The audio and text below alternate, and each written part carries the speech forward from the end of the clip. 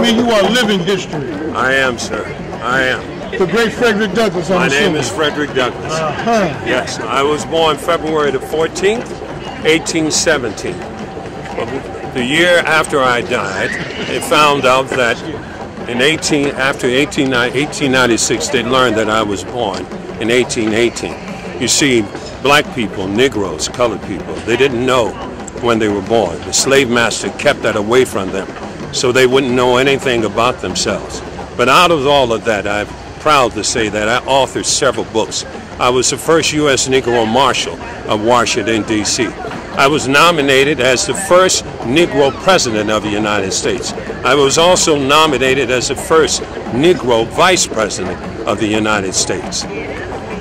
This is what they don't tell us in the history classes. Indeed, sir. So that keeps the division going. Yes, it does. It does. It's not done by accident. It's done intentionally. Yes. Thank you, sir. We thank you. Thank you.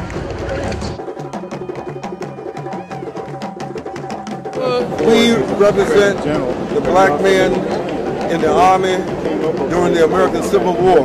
Their official name, United States Colored Troops. The other guys represent the Navy of the American Civil War. Approximately 25% of the United States Navy consisted of black men during the American Civil War. And that's why we are to teach history that's not in the average American history textbook. There's over 209,000 colored troops that fought in the war. These colored troops will increase the manpower. Most of the regiments organized in the South. They will occupy most of the cities in the South. They occupy the state capital, the Confederacy, which is Richmond. And some of those regiments will engage Robert E. Lee in a skirmish battle, force him to surrender to Appomattox. So the war is over, but battles are still going on. A lot of these regiments are still in service up until 1866. And then when they all mustered out, they formed 4 new regiments, 9th and 10th Cavalry, 24th and 25th Infantry. They are Army regulars, and they sent out west right in the Indian Wars. But during the Civil War, it's the Bureau of United States Colored Troops. And those regiments that were sent west, the Indians looked at the texture of their hair and related it to the fur on the buffalo's back, and that's why they became known as the Buffalo Soldiers. They're also known as walk-a-lots because they were also known as walk-a-lots because their infantry was so persistent. They turn around and here they come. I also want to add, women also served as nurse, spies, agents, and 400 at least women, maybe more, disguised as soldiers that fought. So women warriors too. They were your first Navy nurses.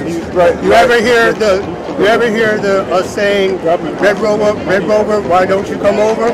Yeah. Well, the Red Rover was a hospital ship that these nurses served on. And the nurses were hired. They're contracted. They are contracted. The Army, no, the Navy had nurses. The Army, 5 of them. The Army came and hired them away from the Navy. But after a while, the Navy wanted their nurses back. So the Navy went and got their nurses back, but they didn't hire them. They enlisted them. You do not walk away from an enlistment. And some said they were the first women to be enlisted in the American Navy. Black, yes. The first women to draw a pension from the Navy. That's right. And these were 5 black nurses. I knew the niece of one of those nurses. She was from my hometown. Yeah.